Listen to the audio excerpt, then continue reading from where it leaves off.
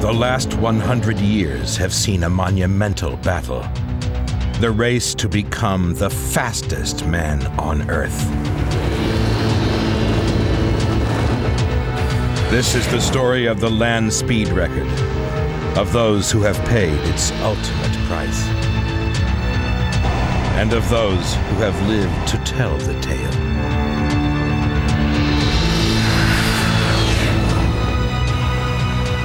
The current Landspeed record is held by Briton Andy Green. It stands at 763 miles per hour, faster than the speed of sound.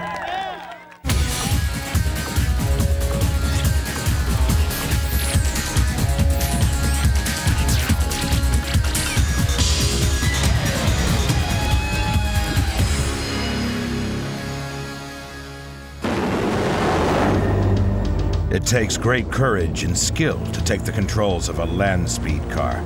Few experiences on Earth can beat this. Horsepower. The feeling of power and the whole thing is trembling when his power is coming up. It's something to do. I was in serious trouble. 569 miles an hour, and I had literally no way to stop the car. I was traveling this fast, over 400 miles an hour, and wasn't slowing down. The thing came through and they said, you know, you've done it. That's a new world record. Congratulations. Fantastic moment. This is a lifetime dream for me. This is something I was put on Earth to do. That's my ambition, to be the fastest man on Earth. The Landspeed record was first set in 1898 on a country lane in France in an electric car. The speed was 39 miles per hour. 4 years later, another French driver tried to convince the world that steam power was best. He achieved 75 miles per hour. But eventually, the far more powerful internal combustion engine came of age. The first American to challenge the record was Henry Ford, keen to publicize his fledgling automobile company. Ford was the first man to top 90 miles per hour. In 1911, the International Automobile Federation, the FIA, was founded to certify all Landspeed attempts. To ensure that no one could benefit unfairly from sloping ground or wind, a set of simple rules was drawn up. Each attempt had to be timed over a course of exactly 1 mile. The car had to refuel and make a return run through the same mile within 1 hour. Its speed was the average of the two runs. By the 1920s, the focus had moved to Great Britain, and drivers were pushing towards 150 miles per hour. The contenders took their machines to the 10-mile-long Pendine Sands in Wales. Malcolm Campbell was the first to break the 150-mile-per-hour barrier.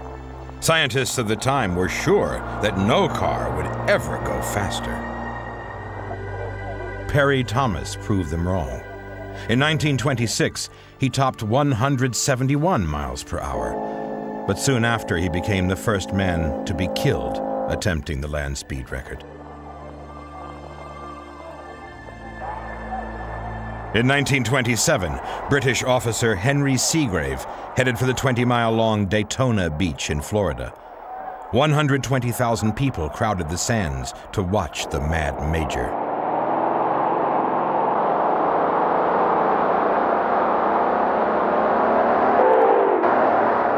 Seagrave did not disappoint.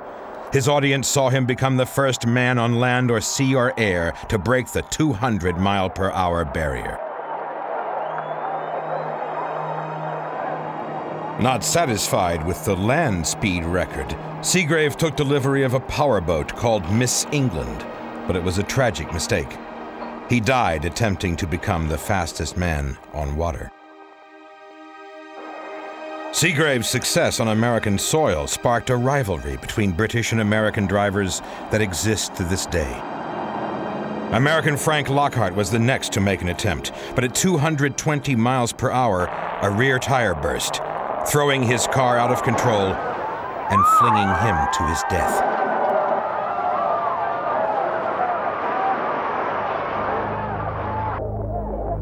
Ray Keech was the next American to take up the challenge.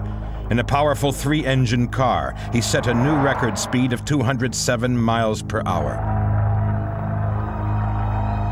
His success was short-lived. He was killed in a race only 6 months later.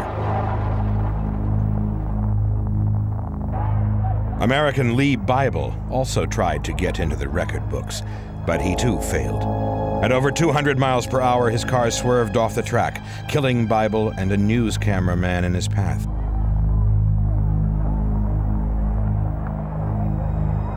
To achieve the coveted Landspeed record, you had to put your life on the line. With all his principal rivals dead, in 1931, Malcolm Campbell took his Bluebird car across the Atlantic to regain the record. Campbell quickly raised the record to 246 miles per hour, but he wanted to go even faster.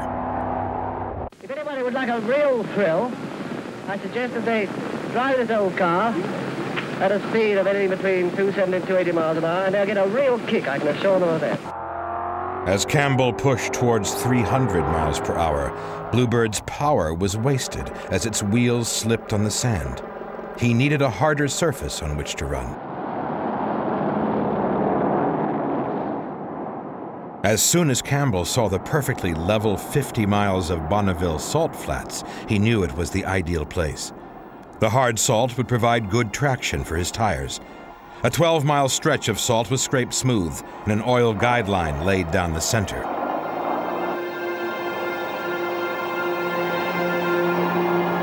In the early morning of September 3rd, 1935, Campbell took his chance and drove as fast as he dared. After his first run, he was on target to take the record, but there was a problem. His tires had almost melted through. On his return run, he was dicing with death.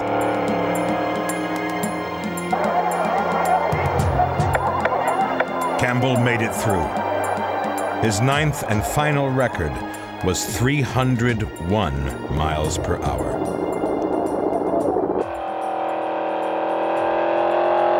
The Berengaria brings home the king of racing drivers, Sir Malcolm Campbell, returning after his adventures in raising the world's Landspeed record.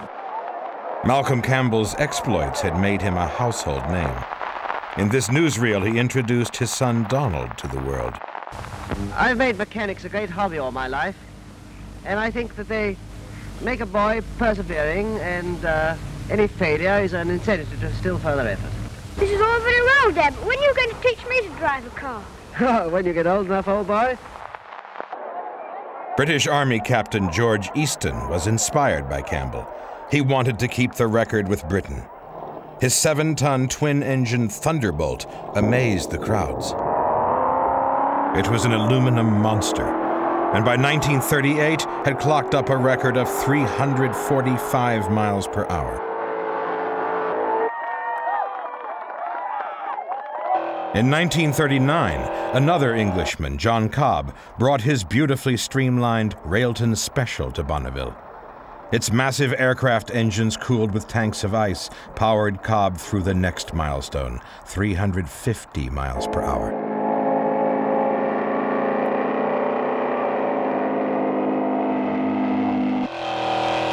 All record attempts were suspended during World War II. Then in 1947, a huge crowd watched Cobb try to exceed 400 miles per hour. He nearly made it. 394 and 196 thousandths miles per hour over the measured mile. John Cobb has taken a terrific beating, but he's happy. He's driven the fastest mile in the fastest car in the world. After his triumphant return to Britain, Cobb went to Loch Ness in Scotland to attempt the water speed record. Cobb raced through the measured mile at over 200, and then as the horrified crowd, his wife among them, looked on. Disaster. But Cobb's land speed record of 394 miles per hour was to stand for 16 years. During World War II, the revolutionary jet engine had been developed to power the fastest fighter planes. Hot rodders at Bonneville were quick to realize the jet engine's potential.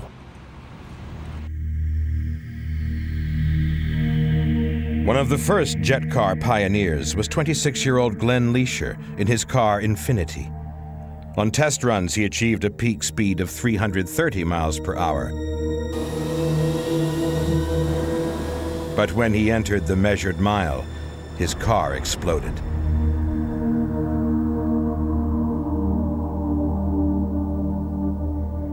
Leisure was killed instantly.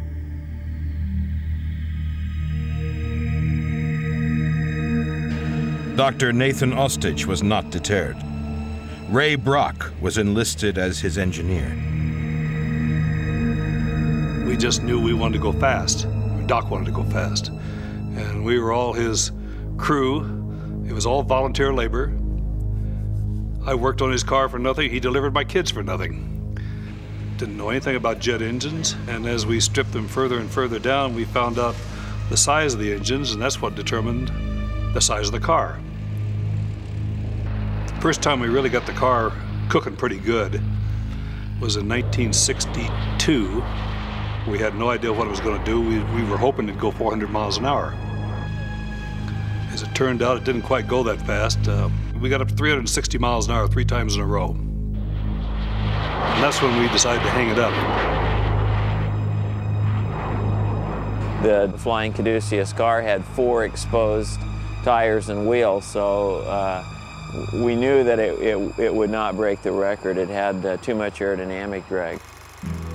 Since the age of 10, Craig Breedlove had been building his own cars, and at 14 was competing at Bonneville.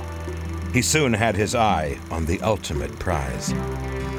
The Landspeed record was pretty much out of reach. I mean, the cost of it and sophistication of it was quite beyond our capability, and it wasn't until Mickey Thompson built that 4-engine Challenger that I saw that an average guy could put a car together and actually go challenge for the unlimited record.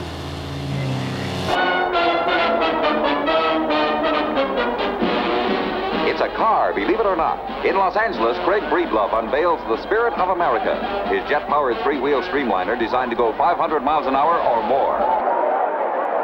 But Breedlove had a problem. The rules stated that at least 60% of the engine's power must turn the wheels. A jet car is held on the ground with aerodynamic downforce. None of the wheels actually propels the car.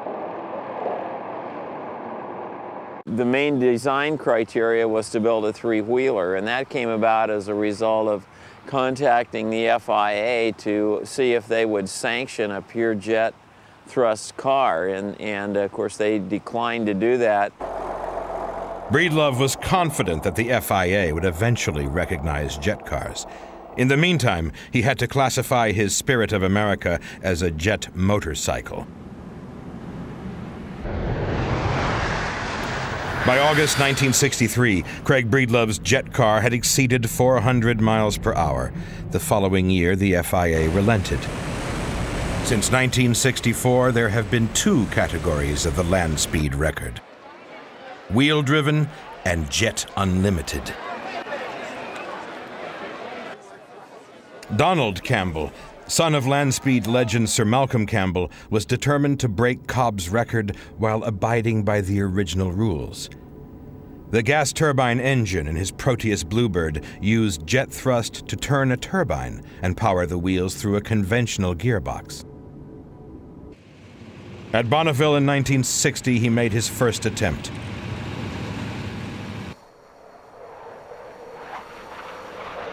Campbell told the world's press what happened next.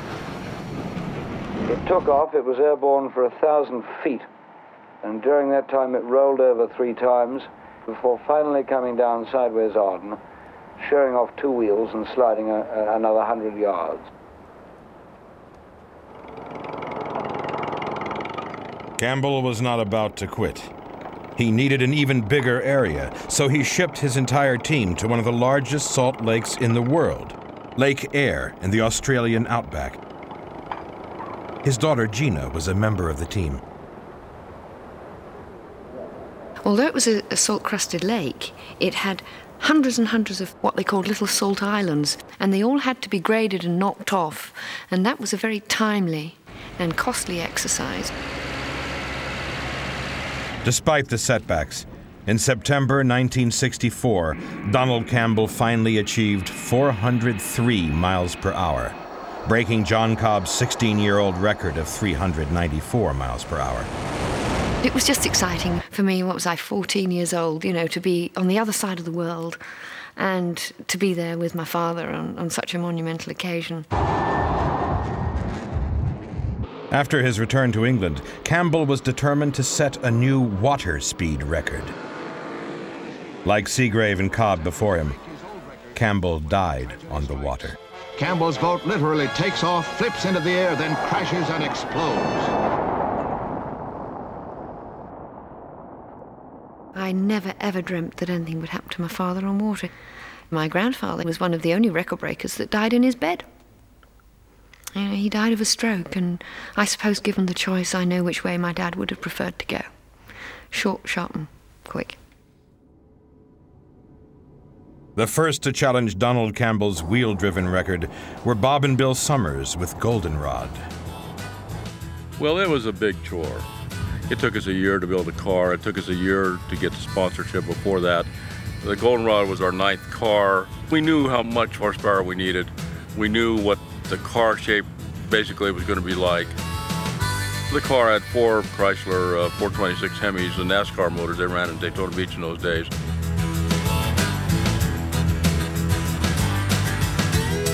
With 4 engines, 2 gearboxes, and a custom drivetrain, it was a complex machine.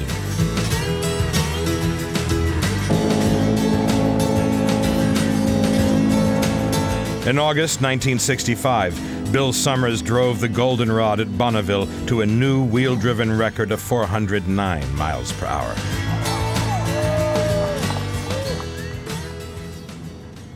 Don Vesco's car, the Turbinator, powered by a gas turbine engine from a helicopter, is the latest challenger for the wheel-driven record.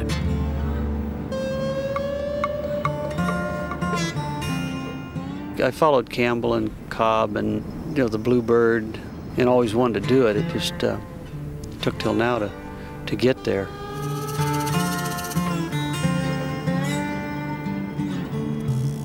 I've always been competitive. If you and your friend are going to the grocery store to get some bubble gum, it was a race to see who got to the store first. And you didn't have to say let's race. It was just, that's what you did. I don't know if everybody's that way, but that's the way I am. I started with model airplane engines and then lawnmower motors, and you had to be careful around our house. You didn't leave something lay around too long because it would end up, you know, bolted on the back of some little cart or something going around the block. This car is a direct drive. There's no clutch. It's got a reduction box in the front of the engine because the engine turns 16,000 RPM when it's at maximum. The exhaust air actually drives over these blades that turn the output shaft. So it works basically like a torque converter on a car or on a snowmobile, and so it's pretty slow in the beginning. I compare it to riding on a city bus. About the time you get a mile into the run, it takes off about like a jet airplane does. All the pressure goes through the engine into the combustion chamber. All of a sudden it hits and you're going. On a practice run on El Mirage Dry Lake in California, Don Vesco challenged one of the fastest production cars, the Dodge Viper. Well, the comparison to Viper is if we both left the line at the same time and stood on the throttle, he'd probably be a mile and a half down the road before I got up to 60 miles an hour. I wouldn't want to race a Volkswagen for the first mile.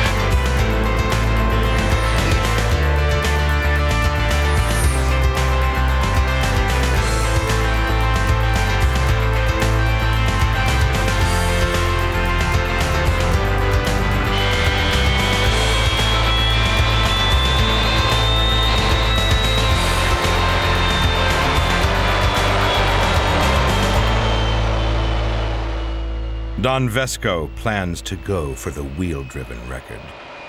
Our goal is to go 500 miles an hour, and then maybe if we got good enough ground to run on, it's possible the car will go 600. By 1963, Craig Breedlove had driven 407 miles per hour and forced the ruling body to accept the Jet Unlimited category.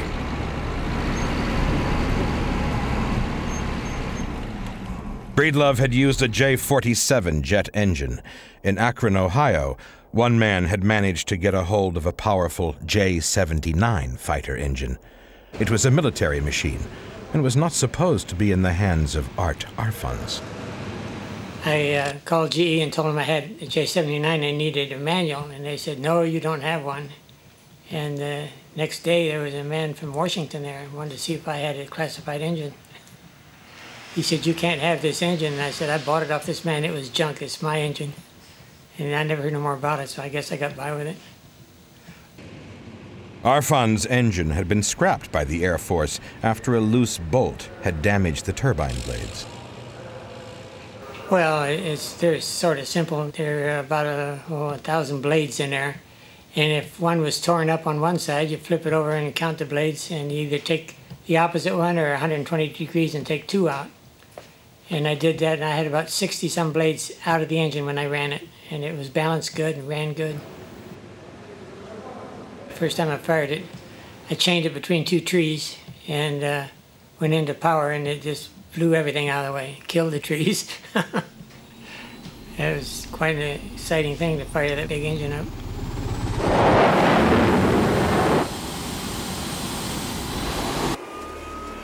A third challenger, Tom Green, wanted to take on Breedlove and Arfons. He was a trained engineer and had a deep understanding of aerodynamics.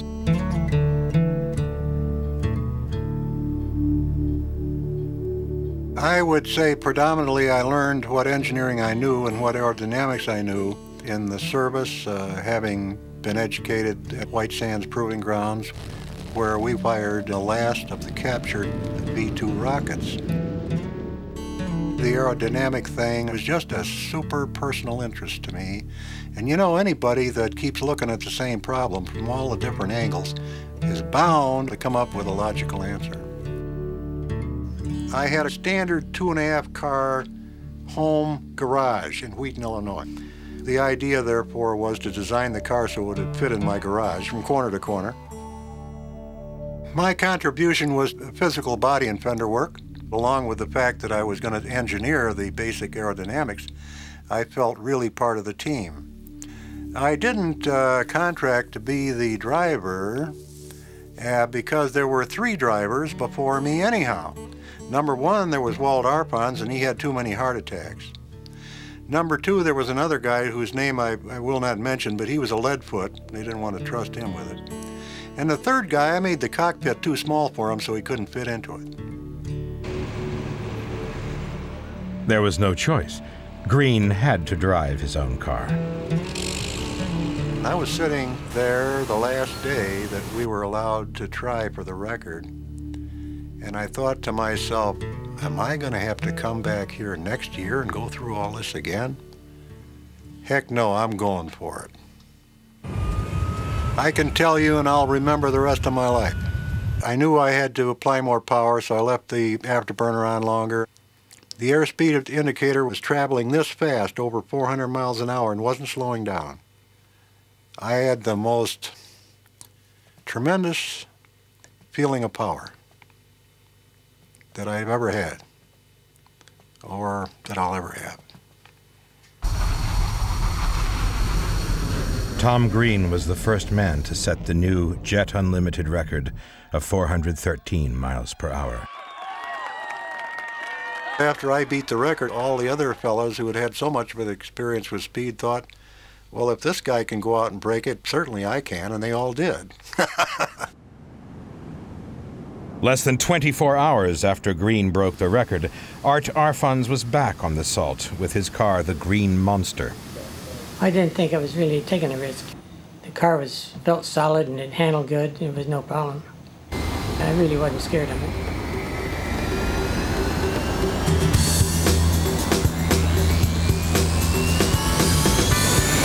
First pass, I think, was over 300. And the car vibrated a lot, and you know, it sort of shook so bad it was hard seeing out the windshield. The next day I went over 400, and it smoothed out. It seemed like vibration went away, and it was really good. After 400, the faster I went, the better it drove. Every car had to be timed through a measured mile in opposite directions within 1 hour.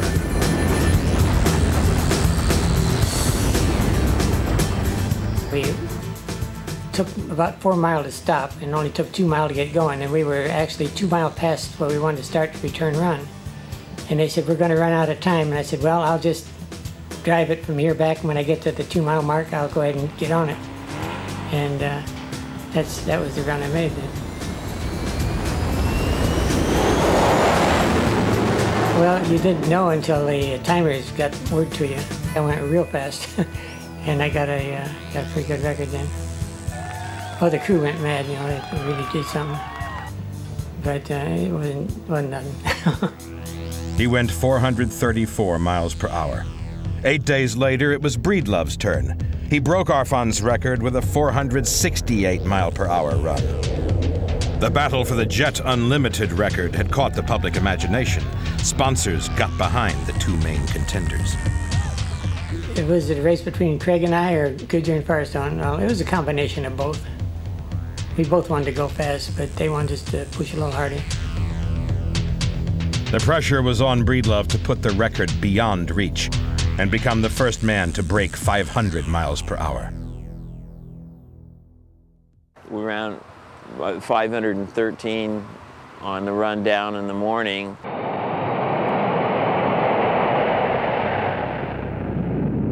I took pretty good pounding in the car.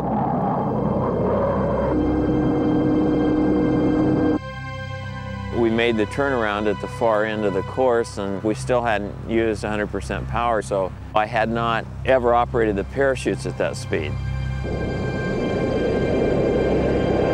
Moving out. The first thing that happened on the return run was that I sheared a suspension bolt, and I was prepared to abort the run, but I found that I could kind of steer into this broken suspension, and I thought, well, you know, I'll just hang in there and see if I can make it through the lights. Here he comes. Breedlove was traveling at 569 miles per hour. So I pushed the button for the parachutes, and I didn't get any parachute response. He's out of the mile. I see a smoke trail. Something came off of the car. So then I pushed the button for the emergency, and the gun went off, but I still didn't get a parachute. He lost his chute. He lost his chute. I checked the switches, and then I thought, well, you know, you've already heard the powder charge, so it's not an electrical problem, you just don't have any parachutes. He's in the 3, and he's not slowing down. At that point in time, obviously, I was in serious trouble. Man, he's really moving. Very high speed and literally no way to stop the car. The brakes were useless at that velocity. As I got closer and closer to the phone poles, it was pretty apparent that I was going to impact them. And then I hit that salt embankment, and that put the car airborne. It skipped once, and then the water grabbed it, and it sunk. Miraculously, Breedlove managed to escape from his sinking car. What a ride! For my next trick! You didn't make it. I'll set myself on fire. We did have the 500 record, but that sort of put me out of business. Hey, buddy, how you doing? By the end of 1964, Art Arfond still had enough power left in his car to raise the record to 544 miles per hour. There really wasn't much of an alternative except in order to get the record back, we had to build a new car. By the autumn of 1965, Craig Breedlove was ready with Sonic 1. His new car was built in only 6 months, and some hasty modifications were needed before Breedlove could push for a new record.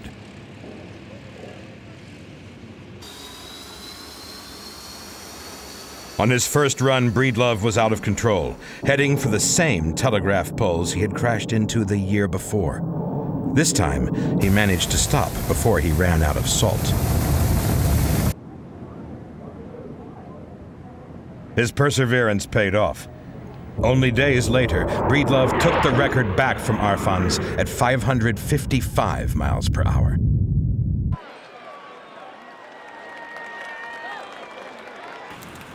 But Arfons was not a man to give up. He replied with 576 miles per hour.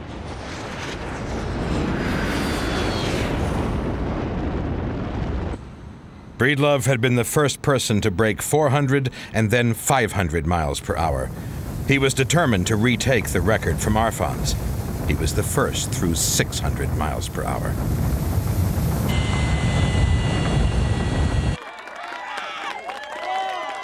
Obviously a period of elation to accomplish the record, followed immediately after by somewhat of an anticlimactic letdown. Like, well, now what do we do? Arfons needed more speed, but he knew he was taking a big risk pushing the green monster any faster.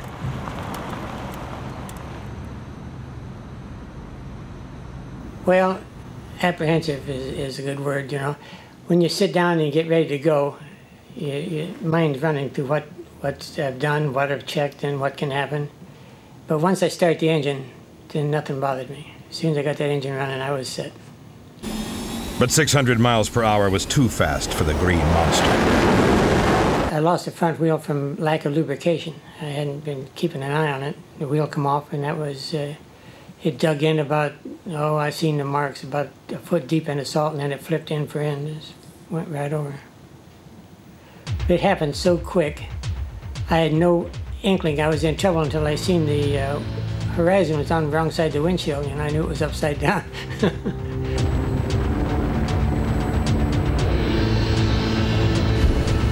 Went 527 feet before it hit, but when it hit, I was out. I didn't remember nothing else till it was getting me out. Oh my God! You might as well get out. Let's go. Come on, Ed, come on. There's no sense of holding up any longer. I knew you should have done it. I knew you should have done it. Look at the hole there. I was beat up real bad, like prize fighter got a hold of me. My head was all swelled up, and it knocked my helmet off. My wife, every time I come home and say I'm going to build another car, it was a fight, and she didn't want it. She said she's put up with it long enough, it's about time I quit. From August 1964 to November 1965, the unlimited land speed record had increased from 413 to 601 miles per hour. Craig Breedlove had come out on top, but it would be many years before he would attempt to break the land speed record again. In 1970, an innovative new challenger appeared at Bonneville. The Blue Flame, powered by a liquid natural gas rocket, had more power than even a jet engine. Hot rodder Gary Gabelich was chosen to ride the Blue Flame. There were many setbacks before the unique gas-powered rocket showed its true potential.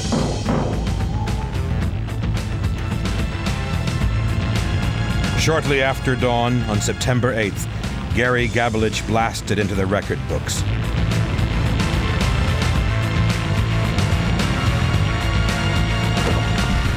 The Blue Flame's speed was 622 miles per hour.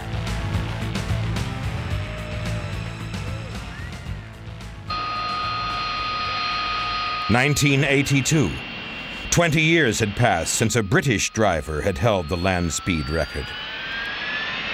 Richard Noble's first car seemed little more than a jet-powered go-kart. Well, the whole project from the start of Thrust 1 took 9 years. All the time you're up against the knockers who say, oh, you never pull that off. But the extraordinary thing is that the toughness of it, that is terribly important, because basically it breeds an organization that just will not be upset by anything, will take on anything and anybody in order to get there. Noble's team was tested to the limit. He crashed Thrust 2 on a test run in England. He's crashed. Unseasonal rain washed their hopes away at Bonneville. They knew there had to be somewhere else to run. There was. The Black Rock Desert in Nevada. As soon as I saw it, I said, this is it. I mean, you know, this is far better than Bonneville ever could be. Here you've got 140 square miles of brown billiard table.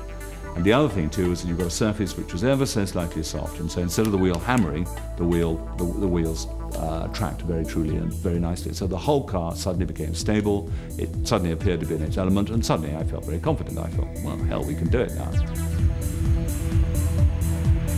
Despite the improved surface, during 1982 they were unable to beat Gavelich's record.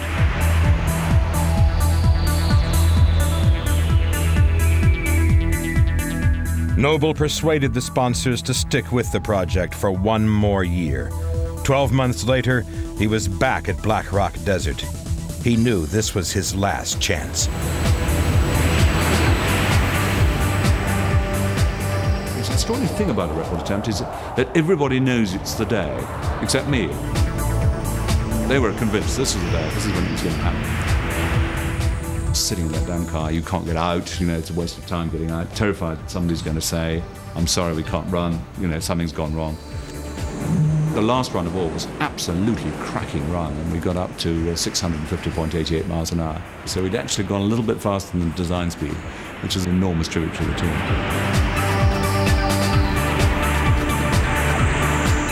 The thing came through and they said, you know, you've done it. That's a new world record, congratulations. Fantastic moment. 9 years sweat. On the other side of the world, an Australian was determined to end the British and American dominance of the Landspeed record. I got very inspired when Richard Noble went out on a shoestring budget and set a world record. This is a lifetime dream for me. This is something I was put on earth to do. I've got the perfect body for the job.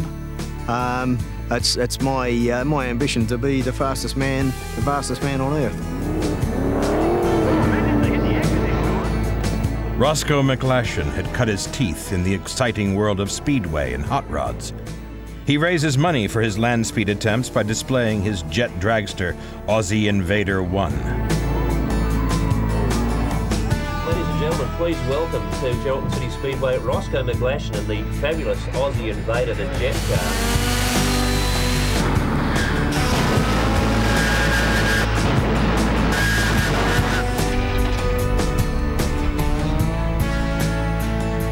In 1995, McGlashan brought his Aussie Invader 2 car to Lake Gardner in South Australia to try to beat Richard Noble's record.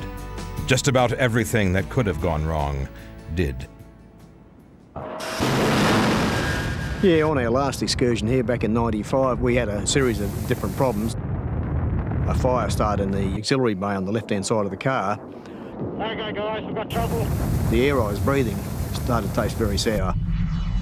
I was doing something like 900 kilometres an hour, so I had to rip the mask off because my breathing air was contaminated, and off with the throttle, put the parachutes out, but it still took me nearly 9 kilometres to stop the car. I couldn't hold the breath for that long. When I got down to 300 mile an hour, I actually had to punch the canopy up and lift the canopy up to try and get some air in there. It was very hard trying to hold the canopy up at high speed with the wind pressure pushing it down and trying to steer the car and see where you're going, but I had to make a decision which was more important, to keep breathing, to keep seeing, or keep steering, and yeah, but we lived through it.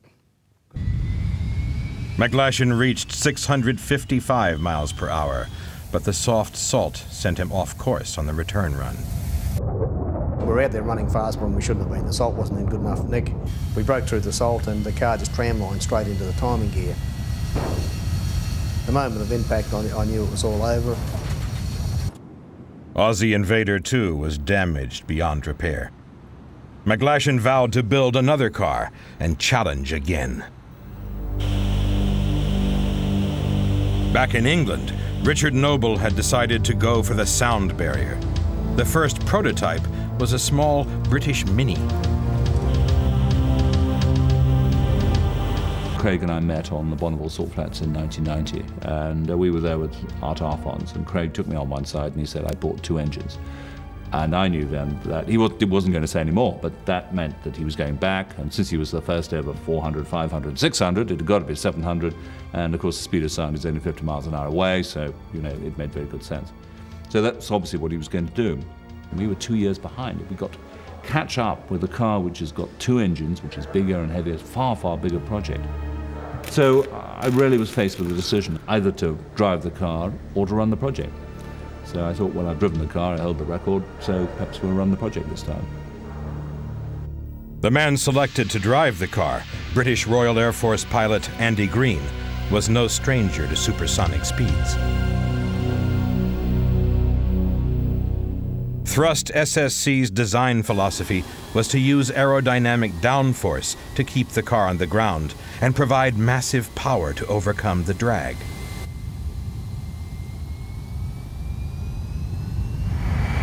They took a lot of risk in doing very new things on the car. One was a rear-wheel steering, and then, of course, the twin-engine configuration, because there's a certain risk of asymmetric thrust. But I believe that it's ultimately a battle of minimizing the drag as opposed to maximizing the power. Essentially, to have the car just skim across the top of the ground. So the approach with Spirit of America was one to minimize drag and just, we didn't worry too much about the power. Craig Breedlove is probably one of the greatest record breakers of the lot. He's been very smart in the way that he's minimized the cross-sectional area, that he's ended up with a long, thin car, but his driving position is right out the front. And that's not so much fun, because basically you're way ahead of the central gravity, you're ahead of the front wheels. And these cars, certainly if thrust 2 is anything to go by, basically they slide all over the place.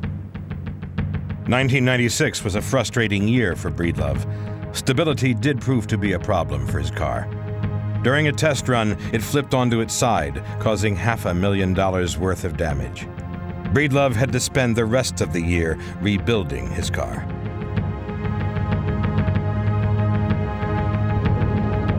Richard Noble had chosen the Al Jaffa Desert in Jordan for Thrust SSC's first runs. It was a difficult time. When freak storms forced them to return home, they had not even matched Noble's old record. In September '97, Noble returned to Black Rock Desert for the first time in 14 years. 30 separate 10-mile-long tracks had to be prepared for the enormous Thrust SSC. Each track was painstakingly scoured for any small stones or debris that could be sucked into the engines.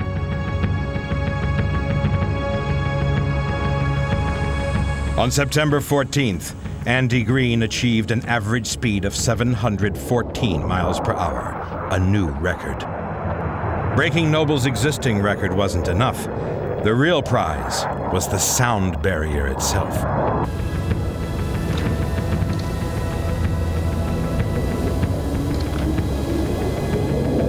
As Andy Green pushed Thrust SSC ever faster, things started to go wrong. Look at shoot 1. Nothing on shoot 1. We can shoot 2. 2 miles to go, 400 miles an hour. Recovery, be advised. SSC, double shoot failure. 350, 1.5 to go. Will be a long one. So the heat from the engines had burned the parachutes. He was now 1.5 miles further down the course, and 15 minutes were wasted towing the car back to the start. On the return run, Thrust SSC topped 761 miles per hour. It had gone supersonic in both directions. Unfortunately, you missed it by about a minute. Copy, ready to decimal 379. They would have to try again. Yeah, it's a shame. Good effort, Andy. Well done. Well, we came close. The Thrust team was determined to set the first official supersonic land speed record. On September 15th, 1997, in front of the world's cameras, they tried again.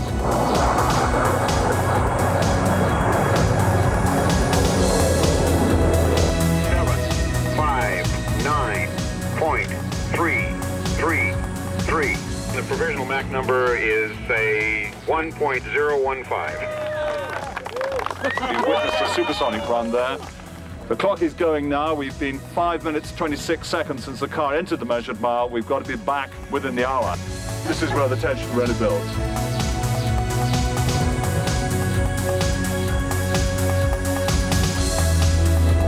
On the return run, everything went right.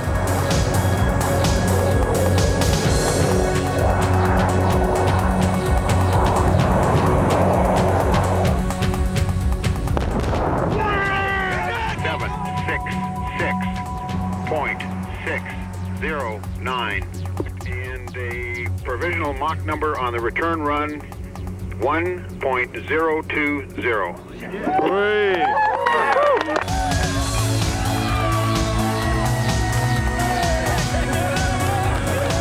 We've just achieved what we set out to achieve all those years ago, eh?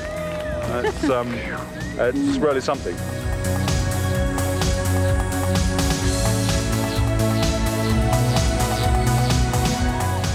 Thrust SSE did surprise me in its performance. I frankly didn't think it would be as fast as it was. I felt that the drag would be a lot higher and that they would actually experience some difficulty and perhaps have a difficult time breaking Richard's existing record at 6:33. And you know, I was off by 100 miles an hour. If you've got enough power and strong enough undercarriage and push it into the ground hard enough and have a big enough tail on it, it doesn't have to be beautiful. Well, when I first seen it, you know, it looked like a real heavy tank, but that's what kept it on the ground. It was prettier every time it ran. Now it's beautiful. Thrust SSC was covering a mile of the Black Rock Desert every 5 seconds. But soon, this vast expanse will be too small for even faster land speed attempts. Roscoe McGlashan is determined to bring the land speed record to Australia. You look around here and you think, oh, well, it looks pretty vast, but it's very hard to appreciate. You know, we run a 22 to 24 kilometre course, depending just on how good the salt is, but that's only a very, very small portion of the lake. The lake's 150 kilometres long, or nearly 100 mile. There's something about this place, a ghostly type feeling that someone's watching you all the time, and every time we bring the race car near this place, it rains. I will admit I'm an extremely superstitious person, very superstitious, and a couple of people have said to us, well, really what we should do is get the local elders of the Aboriginal tribes out here to bless our record, and to me it sounds a bit bizarre, but I think we've really got to be trying something next time we come out here. After destroying his car in 1995, McGlashan and his team have built a totally new machine, Aussie Invader 3. We should be able to set a world record for a single-engine car. Once the car's run 710 mile an hour, we're going to repower it. We're looking at a F14 engine. Quite a few of those are becoming obsolete in America very soon, and go from 18,500 pound of thrust up to 38,000. The first land speed record that was set by a Frenchman, they said he wouldn't be able to breathe at 39 mile an hour. So I've always believed the sound barrier has just been a number, but I don't even need to guess anymore. Richard Noble, Andy Green have proved that it's a possibility. It's happened, it's history. So what we've got to look at now is just making a car with half the power go faster. And I believe on a very hard surface like at Lake Gardner, with a car that's a lot slicker, we can do it. Craig Breedlove took his first land speed record 35 years ago. He's also determined to go supersonic and bring the record back to America. The 6:33 record, you know, seemed very doable. The fact that it's at 7:63 now certainly raises the bar a lot, but fortunately the car, I believe, has the potential to do that. So our goal is still to get the record back. It's just that we have a lot higher bar to climb to. McGlashan and Breedlove and the boys with the 104, they're all kidding themselves. They don't have the power. If Andy ran out of power with 110,000 horse, I don't know what they're going to do with just half that. I don't think they can do it. They're fighting a losing battle. 1,000 miles an hour is somewhere on the horizon. It'll take another another generation of vehicle to do it, and it'll be hard in coming because the increments now are getting more and more difficult. The mountain is getting steeper and steeper to climb.